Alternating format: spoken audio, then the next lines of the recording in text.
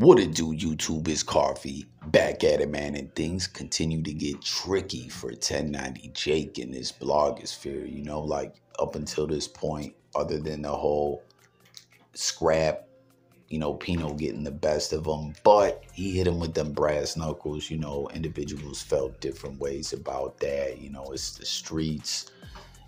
Some cats feel like ain't no fair one. Some cats like, yo, Jake squared up, was ready to shoot the fade with him, and Pino had to use weapons. Like, I don't know. It's comment how y'all feel about that. But my point is, other than that, that was like the only tarnish that you could say or L that 1090 took since his time in the blogosphere.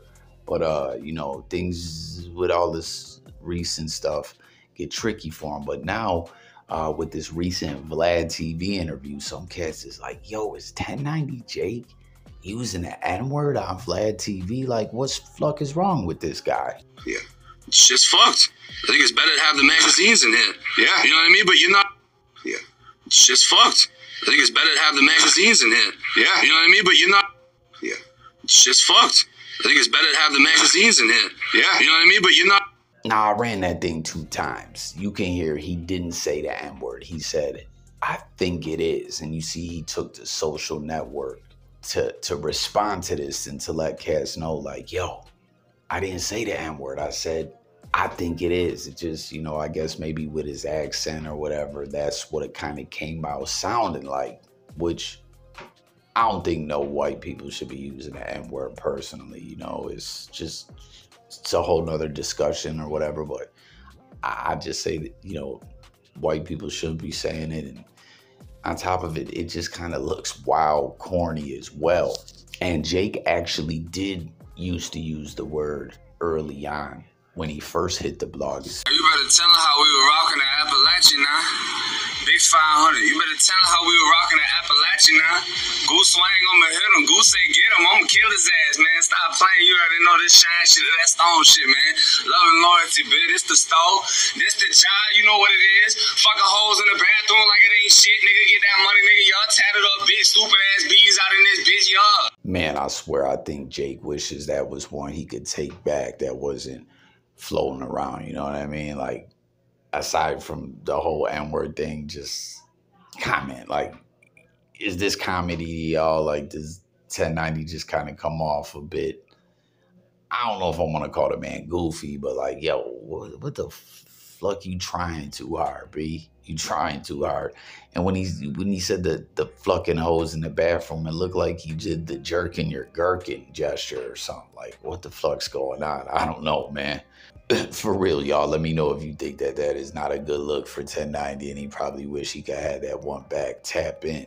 But speaking of all this going on, with the situation, with the grievance, again, up until this point, every little situation he's got into in the blogosphere, aside from that scrap and that one's up for debate, because as we know, 1090 clapped back at the Pino dude with the full interrogation video, which you talk about not a good look. That was the worst look ever for Pino, like all bad, and exposed that he was lying about a lot of stuff. But getting back to Jake, with this grievance thing now, reportedly there's more ish popping up. Is it real? Is it fake?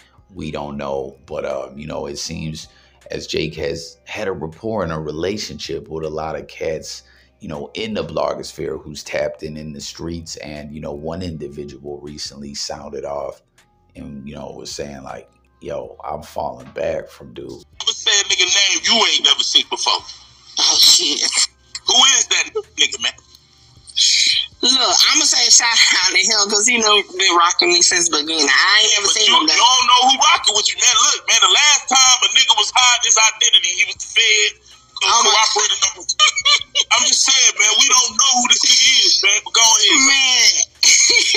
But he just shared the dude that dropped the first grievance. It's another one. I haven't read it yet, but I'm just like, it's like every week it's a document coming out. Mickey, you know why I cut my ties, though? Why? Because I could tell once one thing came and the way a nigga responded, it was more shit. And Jake rocking with me. Like how I bet Jake was like this. I put out the 100K trap paperwork, right? So I told the world, like, this nigga gave up Melly gun, you feel me? All of a sudden, this nigga pulls up and said he fought the YW Melly paperwork. So I went live and I called this nigga fat hillbilly motherfucker, all type of shit, right? Now this was before I was cool. No, for real, they know it. So I went in on the nigga, right? So he ended up DMing me like, bruh, I didn't know that was your paperwork, my bad. I'ma make it right. So on his next video, he shouted me out, posted me on his community section. He like, this a real nigga, I talked to him, everything good. So I'm like, oh, you feel me? This nigga decent. You feel what I'm saying? So I'm like, I'ma fuck with the nigga. You feel me? So we been rocking ever since then. But when that grievance came up, see, this where I had the problem at. Now, Kodak Black called him a rat, right? And he said, well, if I'm a rat, then you're a rat because you wrote a grievance on the COs. So then this come out. And he said, well, I'm not no rat. But I'm just saying, well, damn, why did you bring that shit up with Kodak? I know it was to basically say, I'm not a rat, Kodak. If I am a rat, you wrote this grievance. But the whole time you did too. Right. They never talked about it. Never talked. So that kind of rubbed me the wrong way. And then once that Byron Blake nigga started sending me all this shit and I found out it was real, I just said, you know what? It's finna be a wave of shit that come on, Jake. I'm just gonna cut my, he never did nothing to me personally. You feel me? I'ma just cut my ties now. Cause I don't got time for that shit, man. I hate, it's just like with Trenches News. You talk all that shit about Duck, but failed to mention that you got picked up by the feds. How did you forget to do that? You heard him, King AK-47, who 1090 and him have been on a lot of panels together and seemingly always been cool. Like, and I did see him talk to Jake after it about the situation. Like, yo, you said a name. Like, it didn't seem like he was really on him about the grievance thing, but he was like, yo, you're naming names. That's, I don't know. I'm not really feeling it, but it seems as time has progressed on, he's deciding to just cut his ties as, you know, the more he looks into it, he's like, nah, man, you know, like, I can't rock with you. I'm not rocking with you like you're rocking with me and rocking with y'all. And, you know, aside from that, you heard that he originally encountered 1090 Jake in the blogosphere on some, I guess, blogosphere beef type ish. You heard him reference the YNW Melly 100K track paperwork and everything with Melly's case,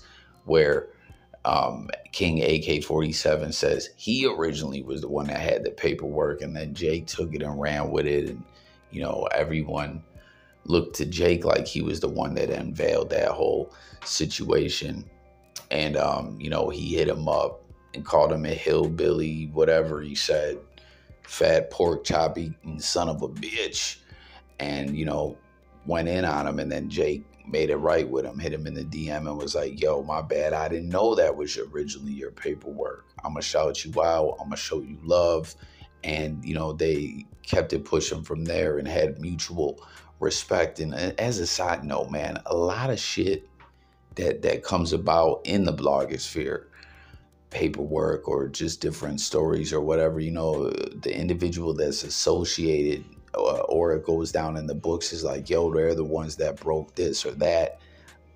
Almost, I want to say 9 times out of 10, but more like 8 times out of 10, a lot of, like, is not the original individual who came to the blogosphere with it, who really broke it, you know. And that's what King AK-47 was saying about this situation, you know. So he hit Jake up with some aggression about the paperwork. Then Jake showed him love, posted about him. They kept it pushing with that mutual respect and rapport and blogosphere relationship. But now he's cutting ties with Jake as he's pondered on this situation more. Like, yo, you're naming names. There's all this other ish that's popping out now. I don't know if it's real or not. And it just seems like there's just going to be an outpour of documents and things like that tied to 1090. And, you know, he's like, is it all real or fake? I don't know. But you already took that tarnish, and I'm not trying to wait around to find out if it's real or fake, because to him, it seems like it's a really good idea for him to get away from Jake, you know? And then the whole Kodak Black thing, as they were recently beefing, like King AK-47 has a legitimate point there, whether you fuck with Jake or not, or whatever your viewpoint is on this whole situation. That's what 1090 was getting at Kodak about, aside from him having protection, you know, from the Bloods when he was behind the wall in the feds, and then collabing with 6ix9ine for that $1 million payday. You know, Jake looked at that as like a suspect deal, as he's tied to the Bloods, you know. So he was like, yo, you disrespected the B or whatever. Well, now he's like, and that was the other thing 1090 said, like, yo, you were telling on the COs writing grievances, when in tune, turns out Jake did the same thing. So King AK-47, it seems as this 1090 Jake situation continues to progress and all that, he's like, yo, nah, man, I can't fuck with you. You know, he's looking bad in the blogosphere. And what do you guys think about that? And what he said about Kodak, the whole situation, everything he was speaking on. You know, do you feel what King AK-47 is talking about? Do you think that this is just the beginning and there's going to be a lot of other individuals who, I guess we'll say, in the blogosphere are known to be street dudes or have street credibility to say, Jake, we ain't fucking with you no more? What do y'all think? Is this going to be a trend? Are we going to see more of this? Is this going to hurt 1090 Jake's momentum in the blogosphere? Will it hurt his platform? You know, what do you guys think? Or do you think, nah, it ain't really nothing major? Tap in, let's talk about it all.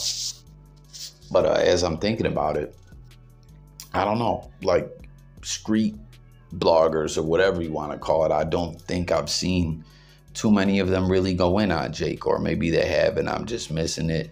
Comment below and let me know. And you also heard him mention Trenches News being listed as a federal informant. That's another trending topic that's been going around in the blogosphere. Man, this is just wild. As I always say, you know, when it comes to the blogosphere, a lot of different worlds intersect and overlap, you know, from hip hop to the streets, to cats that are playing a character, to cats that are not playing a character, you know, to cats that are saying they're official and it turns out they got skeletons in their closet or stains on their jacket, you know, from cats that just are trying to be entertainers, from gang culture, just all these different worlds intersect, overlap, and, you know, things in the politics of it all and the way different people rock with each other can get very tricky. And it seems it's starting to get tricky for 1090 Jake. So let me know what you think about it all. Sub up, stay tuned for more.